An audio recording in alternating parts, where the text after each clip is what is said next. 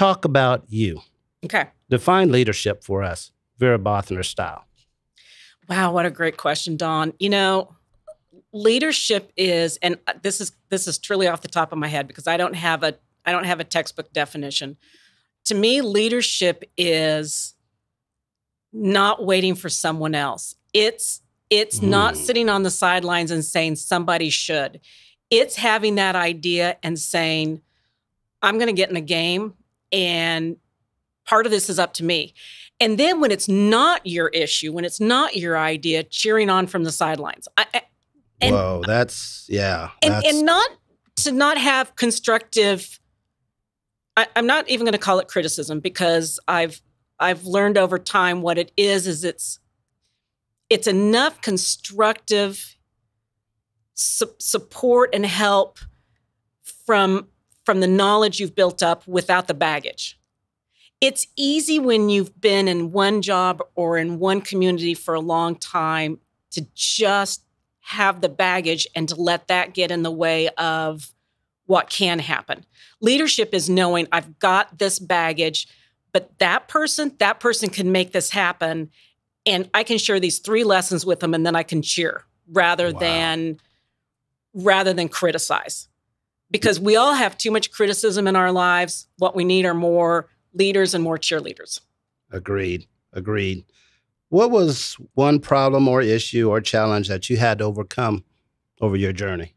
Well, there's been so many more than one, Don. How do I choose one? Whatever. I would say, you know what? I don't know that this is truly one. I'm trying not to do the typical, perfectionism is my, No, I want the real Vera. Don't. You know what? It probably was not always being able to. It's not something I had to overcome, but it's something I had to realize about myself. How about that? Okay. Because I will tell you, I had the most amazing mentors. I had the most amazing people. I never felt I had to overcome anything other than maybe always, this was my own issue, feeling like the Western Kansas farm girl, But even then, I was able to, for whatever reason, show up and I think be genuine. Okay. And not try to be who I wasn't. I never wanted to be nor tried to be anything other than, Vera Bothner from Ashland, technically Sitka, Kansas. And there's a bunch of people out there who already know where that is, which is stunning. I think the one thing I did have to overcome is I realized that I was never the person that had the vision. Really? No. Isn't that I think that does surprise people about me. I don't have the vision, but man, I recognize people when they do. And I am able to help clear obstacles out of their way to get to that vision.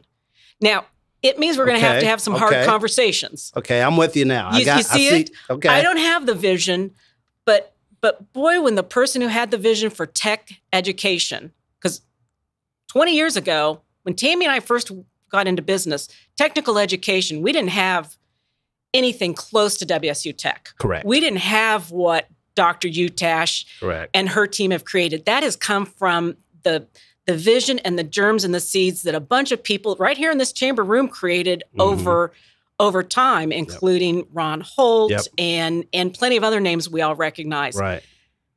That was a 7-year journey for Tammy and I early on that was one of our first big clients was Kansas Technical Training Initiative. And it was all about how do we raise not just the level of technical education in the community, but create the structure and the vision for it.